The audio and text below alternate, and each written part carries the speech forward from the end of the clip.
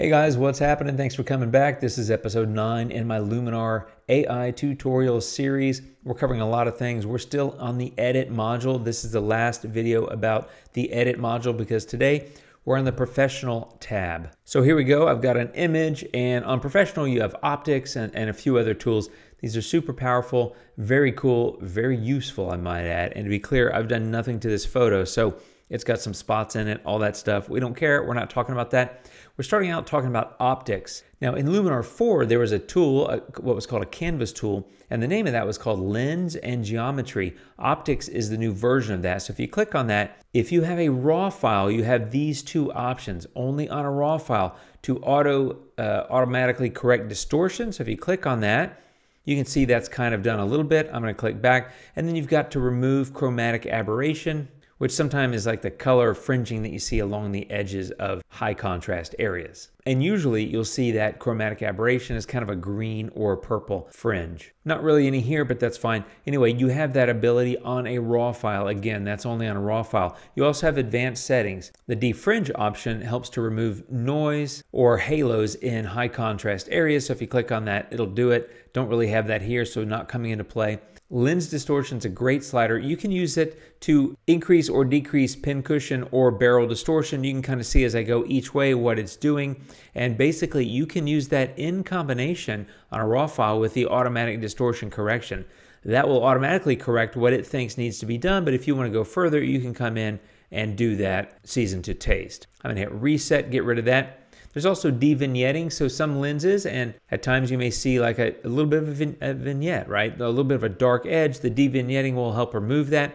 As I drag this to the right, you'll see that the edges are kind of lightening a little bit. If you go really far, you might overdo it in some cases. It doesn't look bad here because the photo is fairly dark to begin with. And the midpoint slider just helps to refine the de-vignetting. Okay, so that's it for optics. Now I'm going to get a different photo because remember on a RAW file you have these two here. I'm going to get a TIFF and show you the difference. Okay, here's a shot from Iceland when I was at the Luminar camp. And under optics you will see that you don't have those first two options. So you can just come in here and do lens distortion manually, and you can see how that impacts the photo, and same with de-vignetting. I'm going to skip that and go on to super contrast. Now this was called advanced contrast in Luminar 4. It's effectively the same thing, but it gives you really fine control over the contrast in your image. I love adding contrast to an image. I think the play of dark and light comes in really handy and helps you visually impact the photo quite a bit. And therefore on the Essentials tab in the light tool, I use smart contrast all the time, but some photos really super contrast will come in super handy. Super contrast, super handy. Okay, so separates it by the types of tone. So highlights contrast. As I drag this to the right, you'll see what it's doing there. And the balance will help you choose the midpoint, which will impact how the first slider above it will operate. So I'm gonna hit reset on that. I'm gonna do a little bit of highlights contrast here. Midtones as well. I think that comes in pretty handy. Shadows contrast is basically going to lighten those shadows though. So I tend not to use that one very much because I like having a little bit of shadow in my photo to begin with. I like that play of dark and light, but just using super contrast, you can see I went from that to that. And this is something I like to point out when I talk about contrast, and that is it does impact how the photo, the colors, I should say, in your photo appear. So if you look at the before, it looks a little bit less saturated, a little bit flatter, right? Contrast will add a little bit of drama. The contrast, the difference between dark and light is impacted, which also impacts the color. So there it is before and after, and I've done nothing else to the photo. So keep that in mind. If you think you're going to be playing with contrast, you may want to do that before you go do color adjustments. And this is a perfect time to go to the next tool, which is one of my favorite, which is color harmony. And speaking of color adjustments, this thing is so awesome. In Luminar 4, it was called Color Enhancer, but here it's called Color Harmony. It's divided into 4 sections, all of which are fabulous, and every photo is different. I recommend experimenting a little bit. But here, Brilliance is basically going to pump up the vibrancy of the colors in the image. As you can see, you can get really over the top really quick, so just be careful. And then Warmth is going to be, do I make the image warmer or cooler? I'm going to hit reset. Color contrast is really powerful and it comes in handy. It's not something I use all the time, but it's a great slider and tool to have. As you drag the color contrast to the right, what's happening is the hue that you've selected is getting lighter and the color that's opposite that on the color wheel is getting darker. So there's a lot of blue in this photo. Let me move this to the hue to blue. So in other words, I'm going to increase the color contrast of the blue tones. So something about like that. As I drag that to the right, you will see, and this is terrible looking, just to be clear, but I'm just showing you how it works. As you drag it to the right and increase the amount of contrast for the blue is getting lighter, the colors opposite blue are getting darker. So it looks terrible there. It looked okay on some of the warmer tones.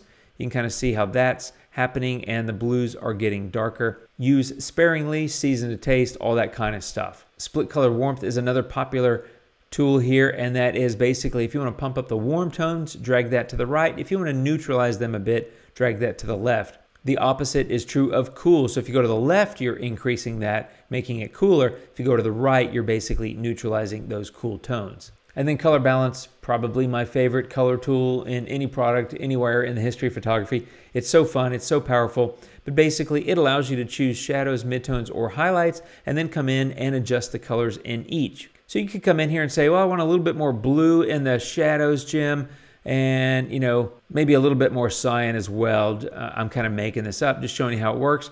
Shadows, maybe I'll skip midtones. I'm gonna go to highlights because it was a beautiful sunrise. I want to pop that color, really want to make it warmer. Okay, so I'm going to take the cyan and red kind of toward the red. You can see how that's popping. And maybe I want to add a little bit of magenta tint to it, and maybe a little bit of yellow as well, just to kind of pop that overall color look. And all I did is shadows and highlights, and I didn't do big moves, but if I look at the before, there it is before, and there it is after. You can see I've got a nice looking sunrise here in Iceland. I think those warm tones are really popping.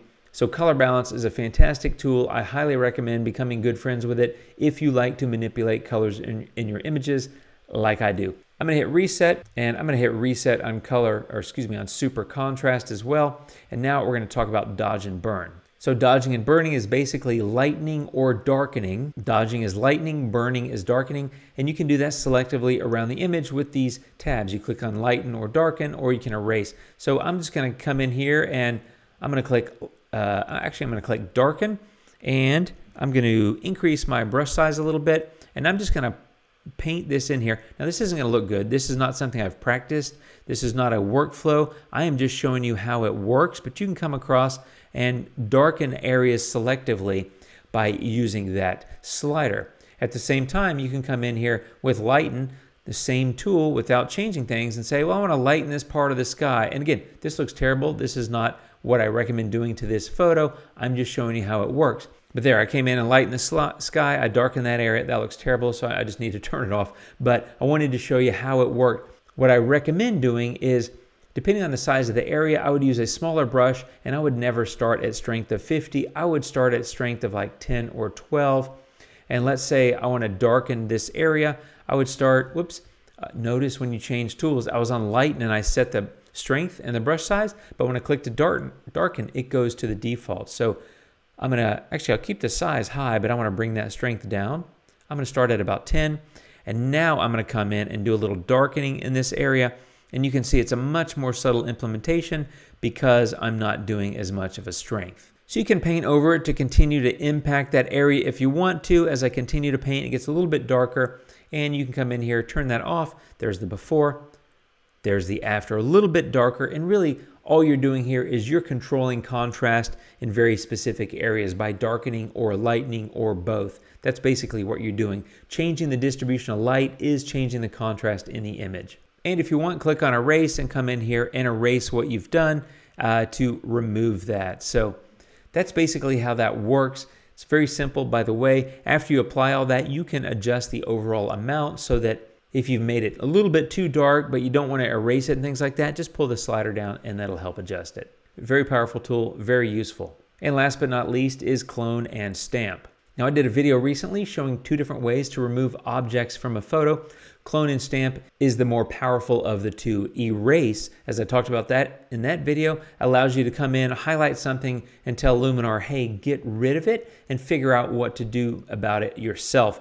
Clone and stamp, you're erasing something, but you're saying, I want to put these pixels in place of those pixels. So in this case, on these two little, these figures in the distance, honestly, I would just use erase to do that, but I will use clone and stamp here to give you a demo of how it works. So you have a radius and I'm just going to increase that to make it easier to see. Softness, if you look at what's happening to the inner circle, it's getting either bigger or smaller. The more I drag it to the left to make it less soft or harder, you go all the way left, you get a hard edge, which means there's no gradient or transition zone between what you're cloning and stamping, whereas I tend to go like this. I prefer to have softness pretty high so that it gives you a little bit of that gradient zone, and then opacity will just increase or decrease the visibility. So what I'm going to do is I'm going to take, and I don't know how good this is going to look, I'm going to take a little bit of this hill right here and paint it on those guys. So what you do, you can see it says click to set the source.